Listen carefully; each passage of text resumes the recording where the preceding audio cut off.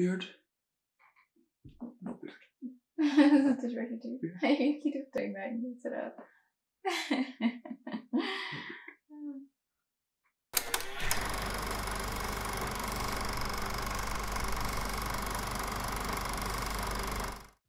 Welcome back to Life Lessons in Film, and today we'll be making sense of life through The King. Timothée Chalamet. A historical drama based around the English invasion of France and the Battle of Agincourt. There is battles, and the battles are cool. I like the one scene where the first wave of troops runs into each other. At some point, they're kind of just, it's kind of like a mosh pit. Yeah. Because you're all so tired and bogged down in bog and armor, and then you kind of just pushing each other around. There's no even real weapons. You're just kind of like, who's gonna fall over first? I think a big theme for me in that was power and how that changes relationships with people. A lot of it kind of centers around that, not only in terms of the main character, which is King Henry V, I think. Yeah, how for instance, the relationship between the future king and his close friend, for a while after he becomes king, you know, he doesn't even really see his friend. His friend ends up just hangs out at the bar a lot of the time. They have to kind of rebuild that trust and support with each other. Also, all the advisors that were part of his father's advisor team. I mean, I don't even know if they were even very trustworthy or close with his father. They're not the most loyal. I think that's the whole point of the movie, to show the complexities of being in power. And you see that in different ways. For Henry, when he does assume the role of king, the relationship with Sir John changes for a certain period of time. And it's not because Henry feels like the relationship should end or wants it to end. It's just because he's completely inundated with this overwhelming burden of being the king to an entire country. And also the burden of his dad's legacy and him wanting to distance himself from that. People who knew that they had a relationship point out, oh, well, he's king. He has no business with you now. You know, you were just for when he just was trying to have fun in East Cheap and he was just using you, and now it's over because he has the power and he doesn't need you anymore, which is something that does happen sometimes with people. I think that's where you know whether or not the relationship was solid. Yeah, it was in this case because he comes back and to ask him if he'd be his military advisor. Yeah. Kings don't have friends. I like that line. He's like, yeah, kings don't have friends. Yeah. That was great too. I think it aligns with what the reality is when you're in power.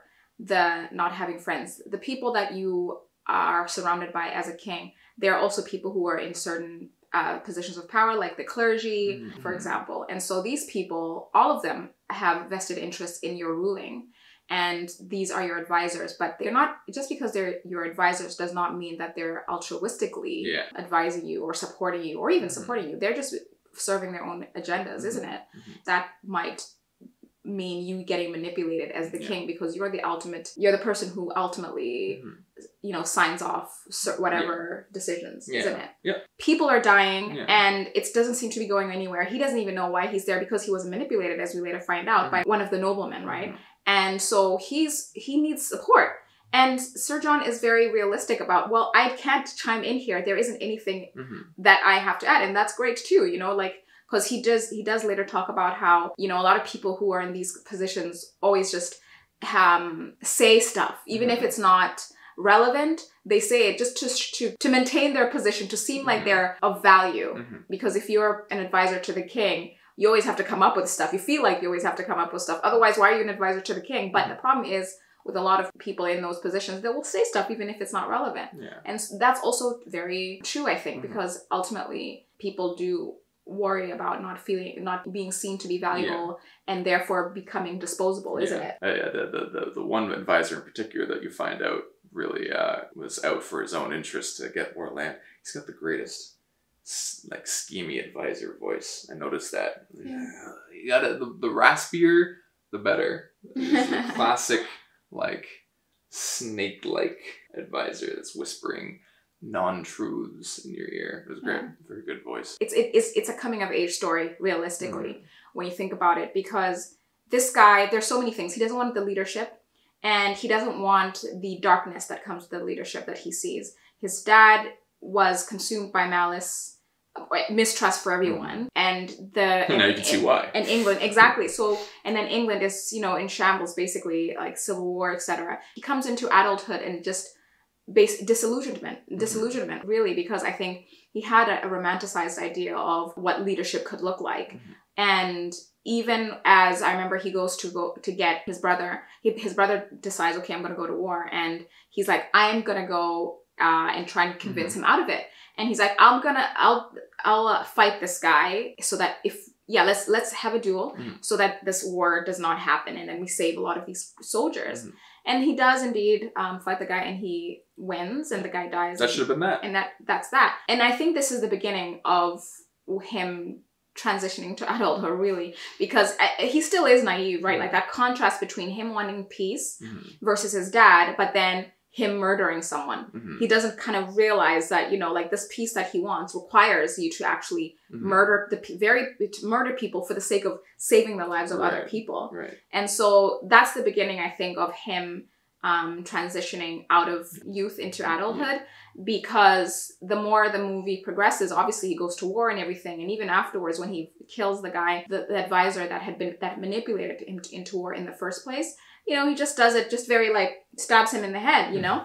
And it's never easy, of course, to murder, but just that instinct to do that, you know what I mean? That's where you're like, okay, this is final. And he's just he's at that point come to terms with the reality of power. It's a classic coming of king movie. And another lesson that he got, I think, is, you know, he almost dies to save his brother and save a lot of lives from being lost needlessly by doing the one-on-one duel. And then he wins, and then his brother still dies, because his brother, he's hoping he could control his brother's need to prove himself. The brother still decided to go into battle anyway, and then he died.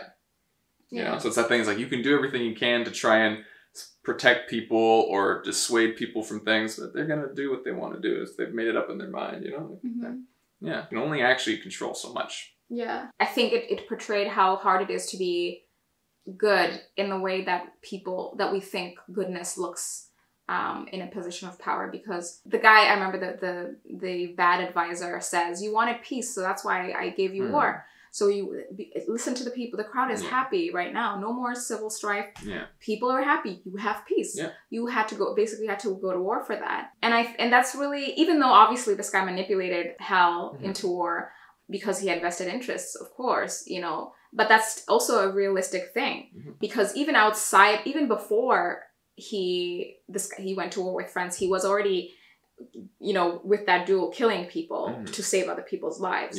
And so that's the thing with leadership, right? Leadership, a lot of the times, not sometimes, comes with making decisions where people get hurt. And you know that the decision you're going to make is going to kill other people or hurt other people in some way, because you can't save everybody. No decision helps everyone. Yeah, and so you then have to do that where either you're, kill one person for the greater good, or or just go to war with an entire country for your own personal interests as a country. And so those things are hard to do, and those are things that Hal wasn't aware of when he goes into it. And I think it's also really tough for someone who is really good, because there are a lot of people that go into politics, for example, in the modern age. These things apply still, right? And people will go into politics altruistically and really try their best to do good and to support their community and be transparent. However, you aren't alone in politics. You're dealing with a whole lot of people, and a lot of other people have their own interests. And so then you have to, every single day, you are surrounded by people that are trying to be forcing you to go against your value system. And also, and sometimes you find yourself having to go against your own value system in order to pursue something that is altruistic in the end. And so I think that's, I don't know, like something that people that are good, that go into power, end up grappling with. In a way, his advisor was right in that you can achieve peace through victory, but it's also easy to say from someone that, you know, is just an advisor. He's got no skin in the game apart from vested interests, right? Sometimes people think, I guess, there's some skin, like the clergyman is like, let's move along the siege, you know? I've got some money riding on this. So in a sense, he's got some skin in the game, but it's not physical skin. You have a lot of wars in history that were fought for companies, for example. And a lot of wars that are still fought for companies, because if there's war, then there's a need for arms, and who makes those? A lot of conglomerates that benefit from these things, and sometimes these wars are created for that. And so, but then as people, you are there thinking that this is an altruistic thing, right? You are there thinking that, oh, this is a noble cause. And it helps to think it's a noble cause. Yeah, it definitely does. That's why speeches are good before battle. Exactly. There is a lot. I guess that speaks to the propaganda behind leadership, the need for propaganda in leadership. You want a soldier to feel powerful and confident, and so you are going to feed him or her what they need to hear to give them that purpose that's going to carry them through the battle, carry them through killing someone without thinking of how awful it is to take another person's life. And overall, as citizens, even if you aren't going to war, having a leader that is good at giving you that sense of purpose and idealizing going to war, it gives you that sense of security. You don't, or the comfort of feeling like you aren't responsible for the deaths of so many other people, but that's just the reality. And I mean, even after Hal finds out that they went to war for nothing, we don't see it, but you can see that he's not going to. He's just gonna let it be. Yeah, he's not gonna tell everyone what happened. He's gonna marry this girl. Yeah, he goes and says, "All I want you to be is to be real and true with me." Yeah, and he has succumbed to the reality. Yeah, and the advisor, I think, was also right in the way that he's like, I gave you basically the legacy you were hoping for, to become a great king. You know, look what you did. You united two kingdoms together, and then he's kind of like, yeah. Humans get so much from stories. Stories can help us learn lessons, avoid mistakes, learn about who we are, where we came from, and also stories can help us, when it comes to propaganda stories, it can help us relieve our soul of certain compromises or things that we put ourselves through or decide to do, right? It's all these stories that we tell ourselves, whether they become rationalizations, they're still stories. Yeah. You know, so stories are such a crucial part in functioning as a person, you know? Yeah. Stories of ruling, legitimacy. You know, King Henry has a conversation with his bride-to-be. He was saying, well, you know, we had claim over this land, you know? And she's like, no monarchy is legitimate. You're the son of a usurper. Come on. Yeah. This is all made up. We've all just decided that it's legitimate. Yeah. Doesn't mean anything. People who are actually in leadership positions and their children or families, they're very well aware of how little their authority means versus the people they rule over. The people they rule over put them on this pedestal as these entities that are above humans. I think, of course, there is also the fact of if you are someone who is in that position, obviously it depends on the personalities, because like the Dauphin and Hal's brother, if you have people like that come from privilege, right? They are very narcissistic, realistically, right? And they are happy to be in that position where people do place them on this pedestal, and they completely, you know, just milk the heck out of this these families that they've been born into. Those are the kinds of, you do have that too. If you do have a monarchy, you would probably want someone like Hal taking over as king versus the brother. Yeah. He can walk the walk. He'll put himself in the mud.